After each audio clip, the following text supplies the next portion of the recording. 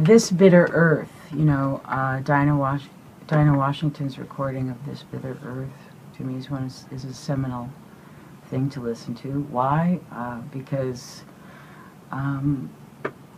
she has the whole world in one, you know, in every note, in very, very, very minimalistic type of reading and attitude, and I think that it says enough, it says it all.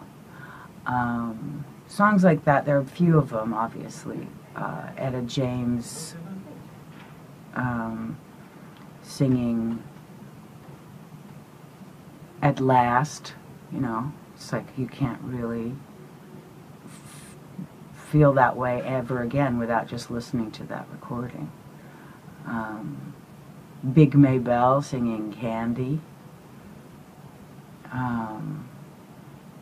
Ray Charles, of course, singing practically everything that he sings.